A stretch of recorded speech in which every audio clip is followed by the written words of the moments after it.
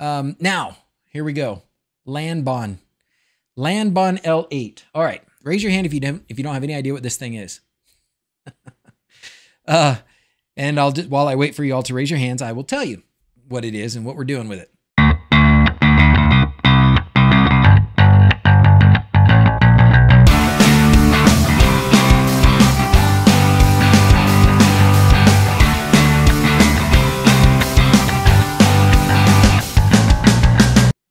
So there is a new project called OpenHASP, and HASP stands for Home Assistant Switch Plate. If you've been watching my stuff for a long time, you'll know that, gosh, probably 4 years ago, I started building some of these Home Assistant switch plates, and the platform has been changed several times. So the first iteration of this was done by a guy named Luma at Arusha on GitHub. And it's been great, but now there's this next evolution, which is OpenHASP. And OpenHASP adds some functionality. It adds the ability to have different sized displays, which you could do with HA switch plate, which became HASP1, but it was very difficult because Luma did all of the stuff based on one size screen. And if you wanted to do a different size screen, you had to redo a lot of stuff. This lets you, with some pretty simple lines of code, make your widgets, your text, your buttons, whatever, any size you want. So you can have everything from a 1-inch screen to a 7-inch screen, and you can make the buttons all different sizes. OpenHASP. So OpenHASP, because of its nature, it will run on a lot of different kinds of hardware.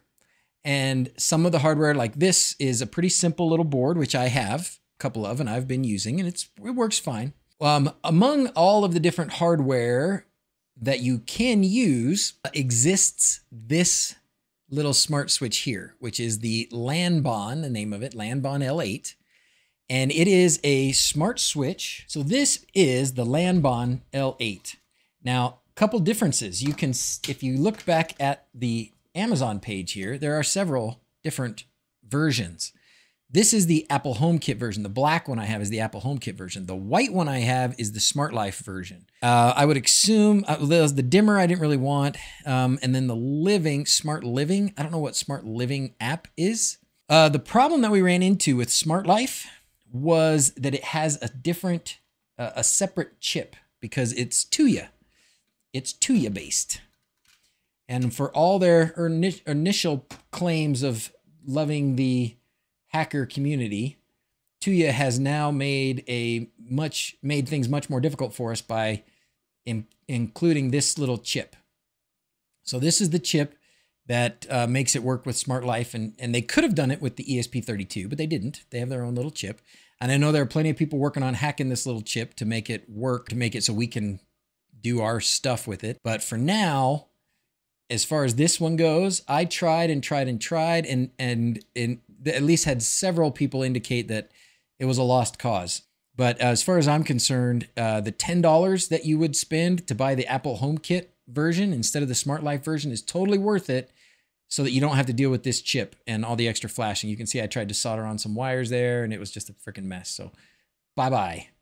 So that one, if anybody wants to buy a slightly used, partially disassembled Lanbon L8 for Smart Life, let me know, because I've got one on the cheap. This is, however, the version which is made for Apple HomeKit. And the great part about it is, there is no Tuya chip. Yay, bye-bye Tuya chip. And good riddance. This is the resolution of the screen. I wrote that on there because we're going to need that. That should mean that we can flash this. So that's what we're going to do. All right, I am going to set this thing back to 3 volts. I don't want to do no damage.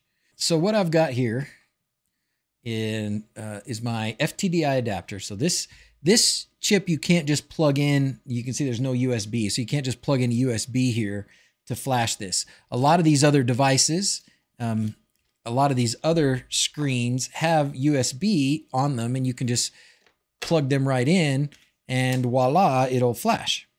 Okay, so this is my FTDI adapter. This is 5 volts. there. Ground is going to be here. I flashed many Sonoffs with this guy. And then we've got TX here and RX here. So TX is green. So TX down here is going to go to RX. The close one is the top, I believe.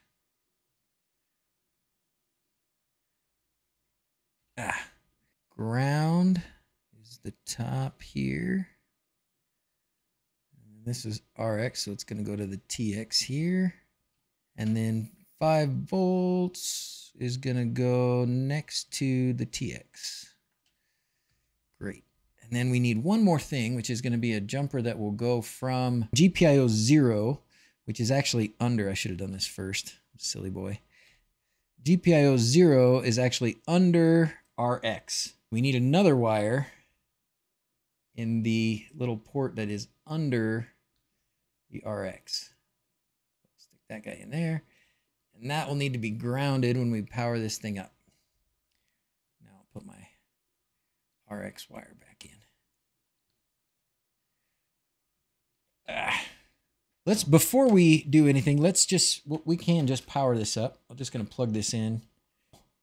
Okay, so the Lanbon, this is how it's starting up. This is the normal software on it. If you wanted to use it, you could. We're not going to use this, but that's just showing that this is not in a flash mode. Okay, so we're gonna unplug it again, and then we're gonna put it in flash mode. Now I'm gonna take this, and I'm just gonna stick it on here because that's grounded, and then start it back up. I should be able to take that off, and now it should be in flash mode.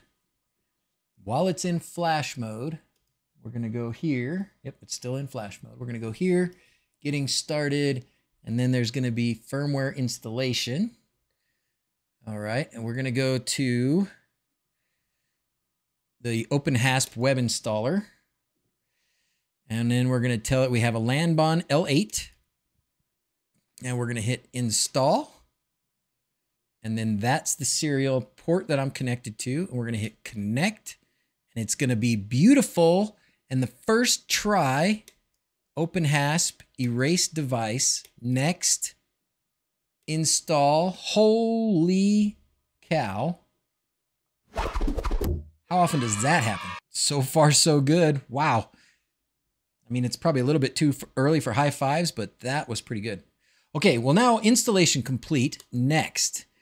We already installed OpenHASP. So now what we're going to do is go to the logs in console. Now you can do it. Actually, it's not showing on the screen, interestingly. See that? Normally, maybe I need to reboot it once, but normally this would be like on some of these other devices, it has shown the little thing to log in. This isn't showing it. But what I'm going to do is I'm going to go ahead and use the console here to put in my Wi-Fi stuff. SSID.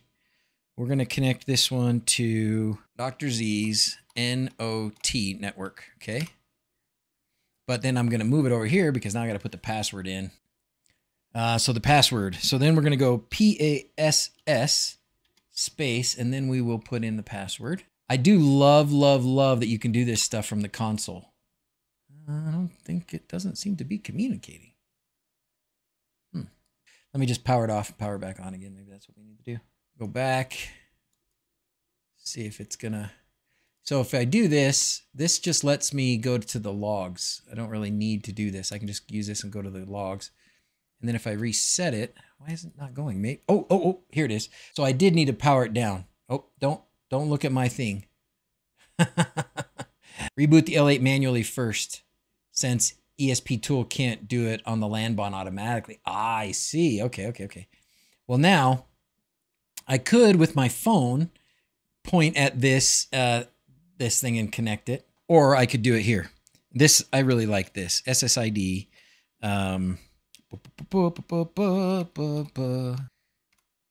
Okay, did that work? SSID, did that work? It did not seem to work. Well, let's do it again. I tried turning it off and on again. Hello, this is IT. Well, what we're going to do then instead, we'll just do it this way. We're going to use the camera, scan that guy, and then join. Okay, there's some stuff. Okay, now I can put my Wi-Fi stuff here. Oh, and it did take it. it did take it. So I could put the password in. I could put the password in on here. I could do PASS space and then, oh, yep, there it goes. Save settings. There it goes. Yay. Okay. Now hopefully it won't show my password.